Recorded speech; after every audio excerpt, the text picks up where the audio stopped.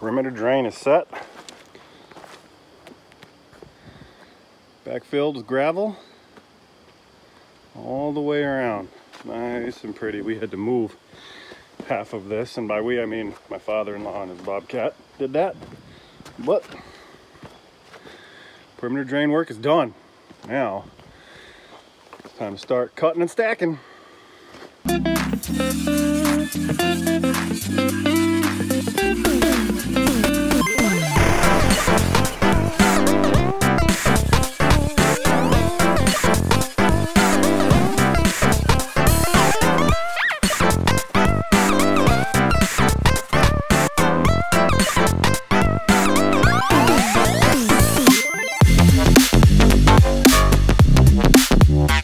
Of the Nudura forms is in. We don't have it glued yet. We're going to do the second row, and then we're going to foam everything down, glue this so it's not 100% straight, but man does that look good. Woohoo! We almost have a foundation, folks. Concrete comes in 2 weeks. I think we'll be plenty ready long before then, so who knows, take care of some other projects around here. Look at that. Just look at it. So good. That footer too. Yes. Loving it. Love it.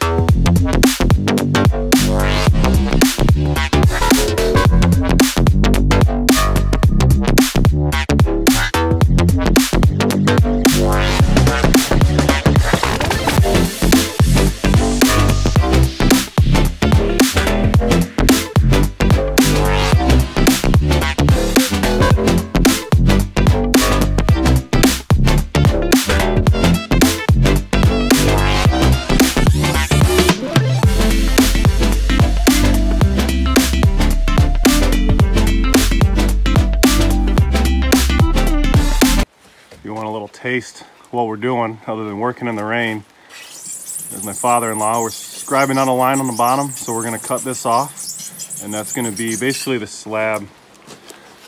Do an angle like this. This is getting cut down to about here, and then we're going to put some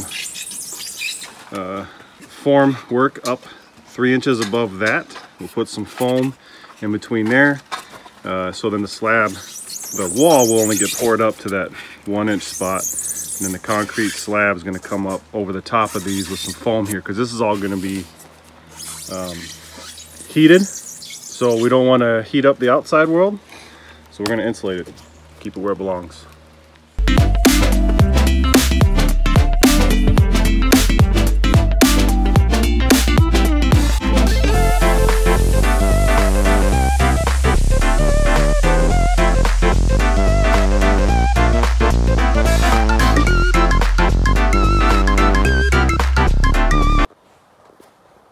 To catch you up, because I've really only done a bunch of time-lapse videos up to this point. We've just been hustling against daylight, or the lack thereof.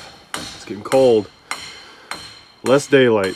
So the walls are essentially all up. We got the bracing around the entire perimeter with the exception of this wall here. This allowed us to get into this area that we otherwise would not have been able to get into very easy. So I'm about to put this all together, make this wall whole, and then we'll put the bracing up on the outside of this, put the planks on, and essentially we'll be done. We got to run some penetrations through for electric, water, sewer through the wall cavity here, and then we'll kind of be done. We got to put these verticals in also, so these will go drop into the wall here like this. Sorry, lost you. And they'll kind of stick up like that. We'll tie those off, and they run down the length and overlap our other verticals. It's hard to see right there. So add a little vertical shearing strength to the wall. I'm going to do a little more detailed footage of putting these last pieces together. We should capture all the pieces. The first course, the second course, this stuff called the Durowall, form lock, it's called different things in different places. The placement of the rebar, the placement of the clips. It's super easy, very satisfying because it just goes very quickly. So follow along.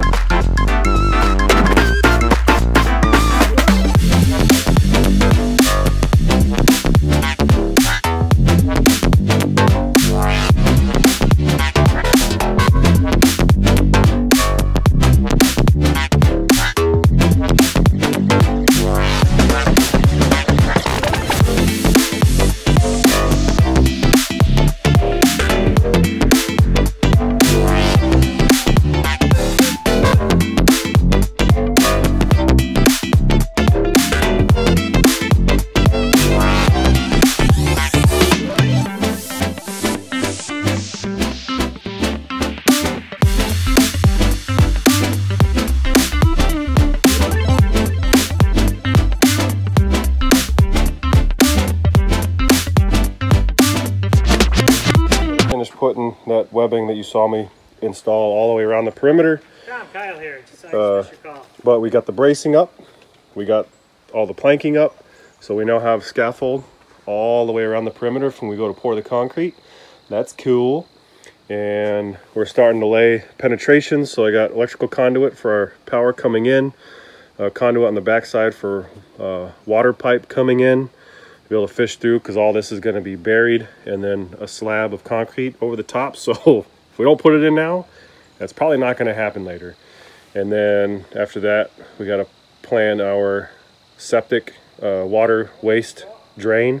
I wanted to take just a moment to talk about these ICF forms that we're using out back here for the basement walls. I have zero experience with these before this. I've read up a ton from the Nudura website. I watched a boatload of videos that I found online on YouTube, so I'm not going to pretend to be an expert. I just want to share with you the system and how it works, and that's it. So you've got these blocks that are really 8 feet long and 18 inches tall. They weigh nothing. They have this webbing inside of there that looks like this on the top and bottom. So rebar goes inside of these here, and then there's some mesh that goes on top, and these little Lego plugs that you literally just stack them on top of each other, and you pop them down. There's these little clips inside of here that lock up together, and man, is it impressive how sturdy this system is without any concrete in it or anything. I mean, we were just up there jumping all over and walking around, and impressive. Very, very impressive. So the gist is you take 2 blocks, you butt them up together, or corners. You take these little clips and they lock in to these little designated sections here. So if you can see right there, right, so they just clip right in and they hold together. I mean, that is sturdy already. So the first course you put down, and you just take some spray foam out of a can and you put it underneath it here, right to your footer, and that glues it right down, and these things don't move. They don't move. You can just about kick them. I mean, obviously enough force or a saw or something and they'll come right up, but they're sturdy at that point. And then you just start building on top of them, smacking them all together, whacking them, and you got to hit on each of these little black nubs here that are associated with the plastic. And these lines, you can see them right here, that's where there's a plastic stud, and you can screw right into it as if it was a stud. So when you're hanging like sheetrock, whatever, down in the basement wall, in the interior, doing stuff on the exterior, like, it just bolts right up. Super cool. So as far as putting everything together, once you got them all stacked and they're all clipped together, then you got to put in some rebar. So you got to figure out which side is your tension side, which side is going to be trying to pull apart. So tons of videos out there on that. So I'll just show an example like here.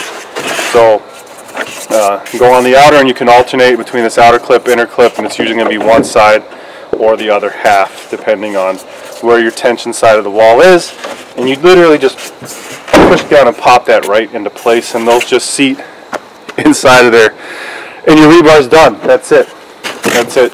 You put little J's in the corner. I'll show you those here in a minute. Put some vertical pieces down, and here you tie them off. Right, once it's all set up, I've still got to do that out on this thing yet. And the rebar piece is taken care of, so you don't have to be an expert in tying rebar and spacing it and everything else to make this work. And then on the second row, and then every 2 to 3 courses after that, so on a usual wall you have 2 layers of this stuff. So it's just wire mesh with these cross ties every 8 inches, which lines up with these plastic braces in here. This really just helps stiffen up the whole wall system, like from pushing, so laterally. And you put it in there, you line up the metal braces with the plastic braces, and then this you'll actually pop down with a mallet. So you just kind of pop this in there, super loud, right? But that's it. And you do that all the way around. You got corners, and that's one, like rebar slides out, one intact ICS form, or ICF, insulated concrete form wall section. And just move on to the next one. You stack them and go. So easy. So yeah, I just wanted to take a minute to kind of show a visual of what that looks like. I'm going to go take you to show you the corner pieces and then the T-strap. So if you've got a place where one row tees up against another, you want that all to be an integral or integrated pour, and there's a way to do that, and I'll show you with these T-straps here in just a minute. So right here I've got the straps on the outside. This section of wall butts into this section of wall. So this is where the main part of the house is, right here. So it goes that way, and it's just a square, and then this is the porch section that ties in. So these T-straps, there's one on either side, and top and bottom of each block. If you can look in here, so there's one right there. So there's some rebar in there, and it just literally hooks right onto the rebar like that, and then you pull it tight, you put the screw in at an angle, and it just draws all that tight, and that is not going anywhere. That doesn't go anywhere. And you do that again on the bottom, so each course has 2. It's just tied right into the rebar. And now you cut out the center, so this was cut out in here, and that's all one channel that fills in with concrete, and it's done. It's so easy. There's another set over there, and then I'm about to show you probably one of the more impressive parts of this whole system is the bracing. So none of this is filled with concrete yet. None of this is filled with concrete yet. But there's these vertical posts here, and you just tie those right into those plastic studs that I was talking about. So each one of these just has 3 regular, like, Torx head screws. 1, 2, 3 of those. And that's it. And then these braces are staked into the ground at an angle so that the braces don't walk up, and there's a turnbuckle on here. So you just turn this with the screw, and it adjusts the wall in and out. And then there's these brace mounts here for scaffold, and this is you know, like, I can get up here and I can shimmy this around, and it like doesn't go. It doesn't move. This stuff is so impressive. And you just walk around. It's super sturdy. So we'll be able to stand up here and pour down into the wall, just like that. And yeah, there's the T. Here's the corner I was talking about. So right, there's a little L shape, and you span across 2 sets of webbing on that side and on that side. And you got to tie those in. Apparently they like to move when you pour the concrete, so those got to be set. But yeah, I mean, I can walk around the entire perimeter, no problem. Right, corners, you can see the mesh here on the top, and then if I can get you down, zoomed in there, 2 courses down, you can see right there is the other set. So, and the clips are all in there. It cuts really easy. We use the circular saw, but lacking a circular saw, you can use just a regular hand saw. really kind of DIY friendly. That is the Nudura ICF walls, and then those will all get filled with concrete. The walls stay, and then we move on to filling with dirt and then pouring the slab on top of it.